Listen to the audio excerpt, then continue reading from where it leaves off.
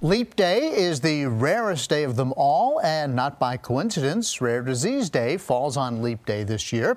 The day brings awareness to rare diseases and improves access to treatment and medical research. Because these diseases are so rare, funding for research can often be in short supply, something medical experts say is an unfortunate effect.